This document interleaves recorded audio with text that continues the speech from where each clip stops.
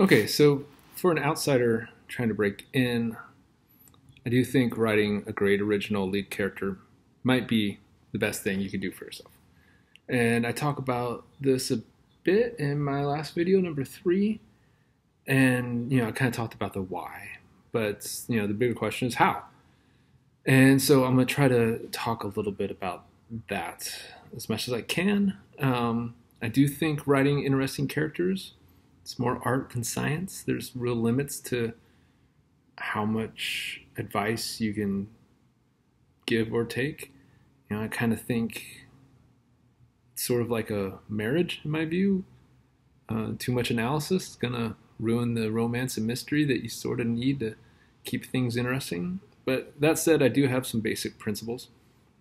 And my most basic principle is characters are only as strong as the quality of scenes they let you write. Yeah, I think oftentimes people get too big picture, especially at the start of things, about characterization, when I think the most pressing need is to have characters who make interesting scenes.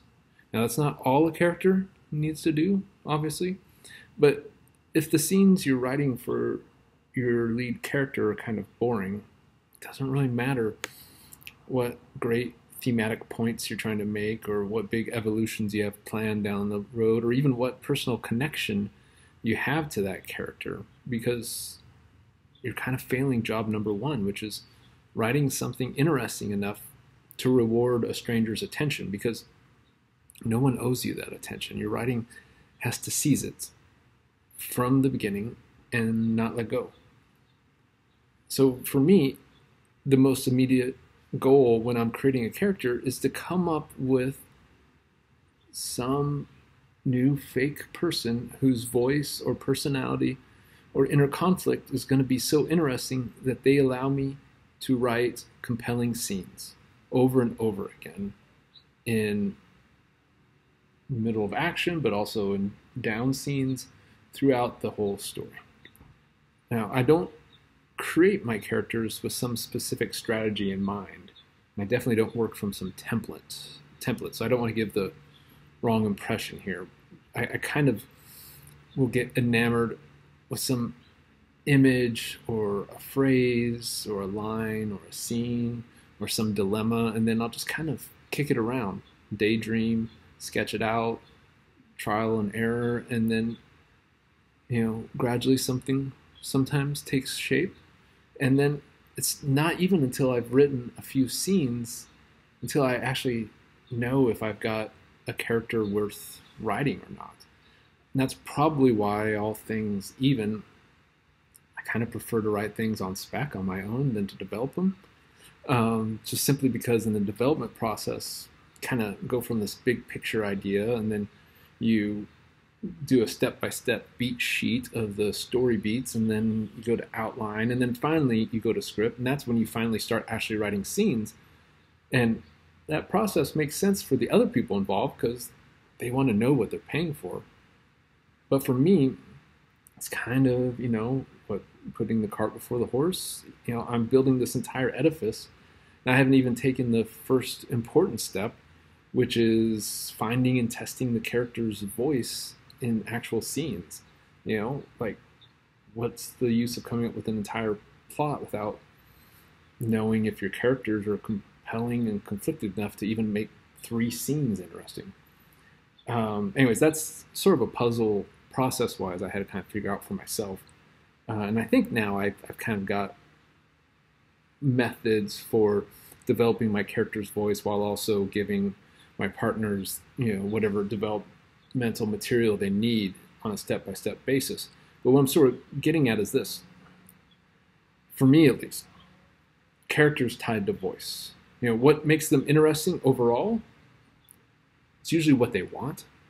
But what makes them interesting on a scene-by-scene basis is how they pursue what they want, what they talk about, what they don't talk about, how they use words to mask their intentions or their wants, or how they use words to distract or injure or seduce others. At least on the page, that's kind of the litmus test for these characters. Also, I think the quality of any lead protagonist is pretty inextricable from the quality of the story that can be told through them and their voice. Now, that's not always going to be the case, so in a strong genre film, whether that genre is, the horror or action or romantic comedy, story isn't necessarily always about the protagonist or their inner life or their voice, so much as it's just the situation that they find themselves in. So you can have a sort of okay character anchoring a great film as long as their situation's compelling and the performer's charismatic and the genre thrills are, amazing. But, unless you've already got Jackie Chan, ready to step into Police Story, or Jamie Lee Curtis to step into Halloween, you're going to want a complicated, innately compelling character to carry your script, especially if you're trying to write for TV, and especially if you're an outsider trying to break in just simply on the strength of your written characters on the page. So how do you do it? Again, lots of mystery, but I have noticed some tendencies about strong lead characters, maybe primarily in the kind of last 20 years of TV in particular. And it's that they can often be described as this, X, but also, or actually, Y. That is, there's some innate conflict either inside the character or in the split between who they are and who they present themselves to be. So some examples. Tony Soprano is a mobster, X, but he's also suffering panic attacks and seeing a therapist, Y. Walter White is a high school chemistry teacher, X, but he's also got cancer and begins cooking meth to make money, Y. Carrie Matheson is a CIA agent, X, but her bipolar condition causes people to distrust her, Y. Don Draper is a successful advertising exec, X, but his entire life is predicated on stealing another man's identity, Y. Barry from Barry is a hitman, X, but he wants to become an actor, Y. You get the point.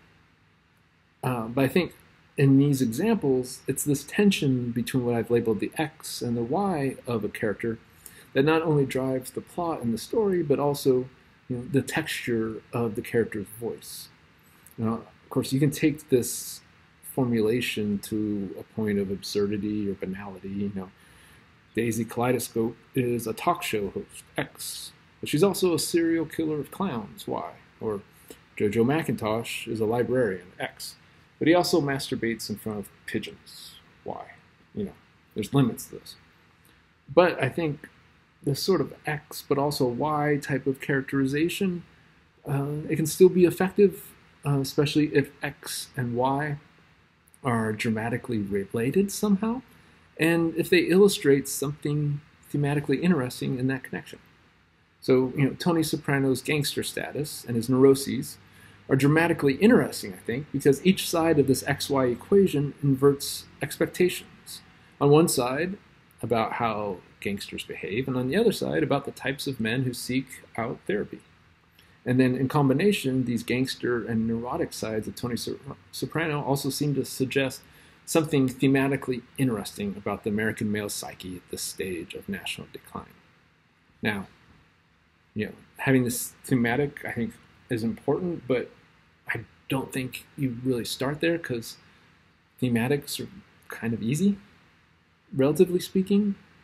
Any bright high school sophomore can conjure up a theme about the dangers of capitalism or toxic masculinity or empire or whatever, and that's not that hard to do. TV commercials and blue checks on Twitter, they do it all the time. And I'm not sure that's going to kind of get you through the door and get you paid for writing scripts. What I think will get you paid in Hollywood is the ability to write interesting scenes. Scene after scene, episode after episode, season after season. Do that, you'll start making some money and getting some opportunities, because that's much, much harder to do than to come up with a timely theme.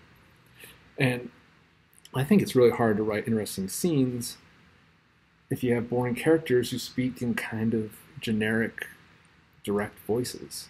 You know, they can find themselves in scenes and situations that are active and tense, but they're probably not going to be so interesting, especially not on the page, which is how they're going to come to people when you're breaking in.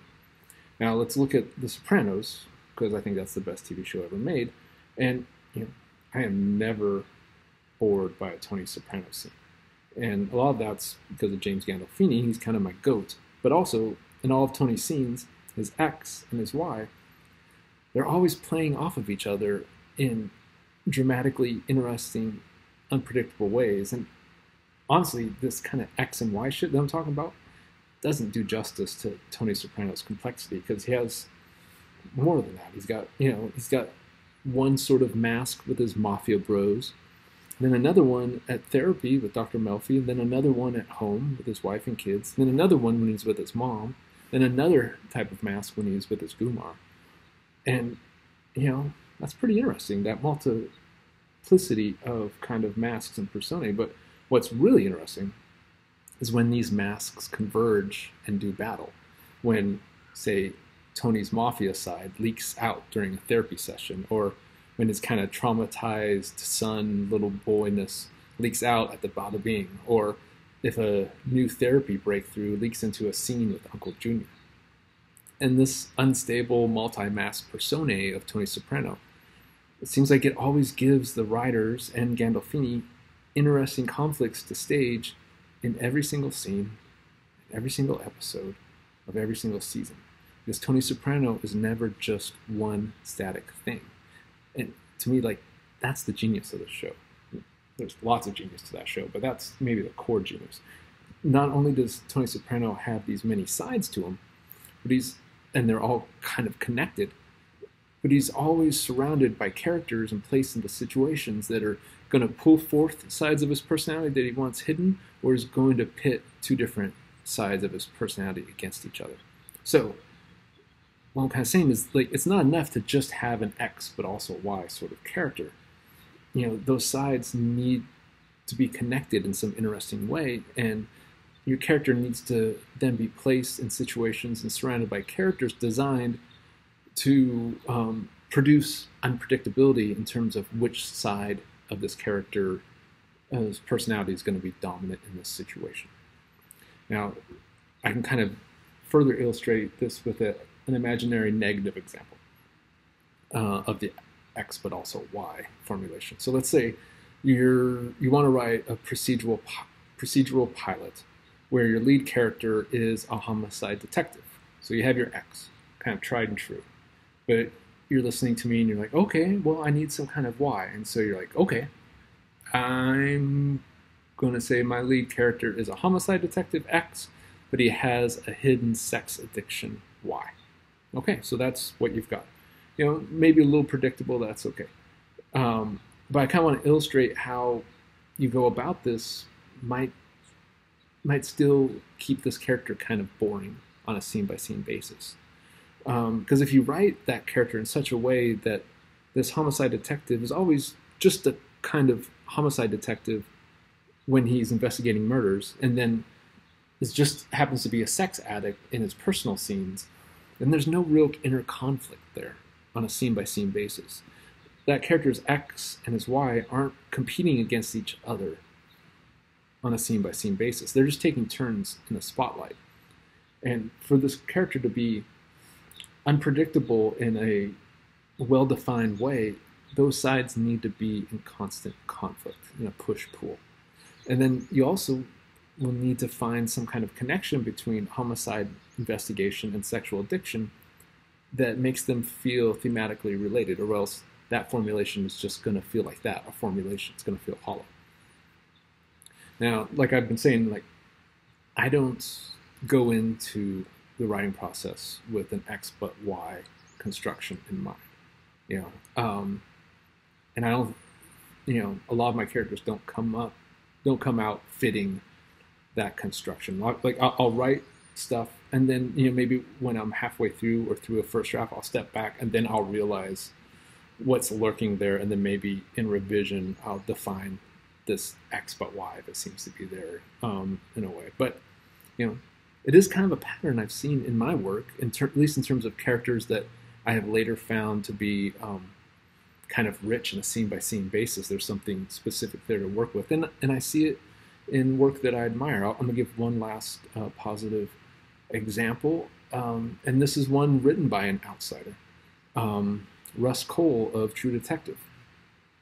He's a gifted homicide detective, X, who devoutly believes in his own homegrown sort of nihilistic philosophy, Y.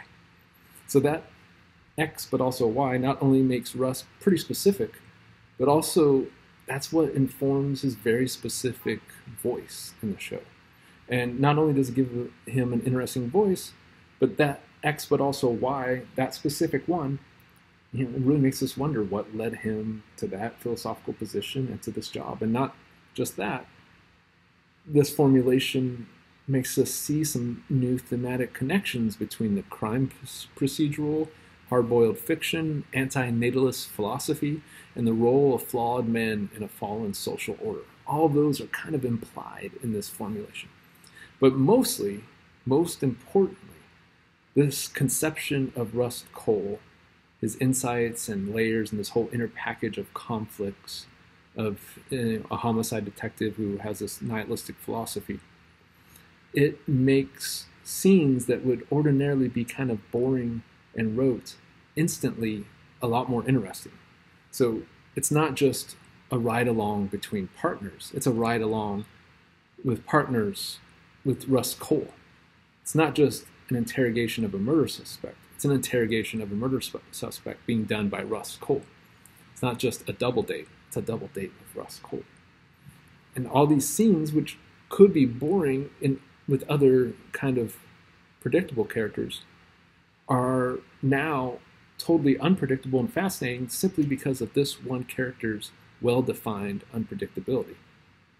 And the creator of Russ Cole, Nick Pizzolatto, he wrote the True Detective pilot when he was an outsider. He was a literature professor in Indiana. He didn't have any personal connections to Hollywood. He only shared a script when his novel got optioned by some agents. And this True Detective pilot, that was actually the first package of scripts that he shared with these agents that helped him break in, and is built on this uniquely conceived Russ Cole character. And it's that character that lured Matthew McConaughey to do TV back when movie stars didn't really do that sort of thing. And then once McConaughey was on board, then all of a sudden Woody Harrelson was very interested. And then all of a sudden you got McConaughey, Woody Harrelson, these scripts, and this whole package, and HBO orders the whole thing to series, even though up to this point Nick had only written 1.5 episodes of produced television. But he is now showrunner and creator of his own show on HBO. And all of that started off with this character who had a familiar, time-tested X, homicide detective, but who had a Y that no one had really seen or heard before. Now, that's not all the show had to offer, obviously, but I kind of think that was the main building block and the real hook for a lot of people. Now, this isn't the only way to create an interesting character. Like I said, this is more an art than a science. It's not some foolproof template that you can just apply.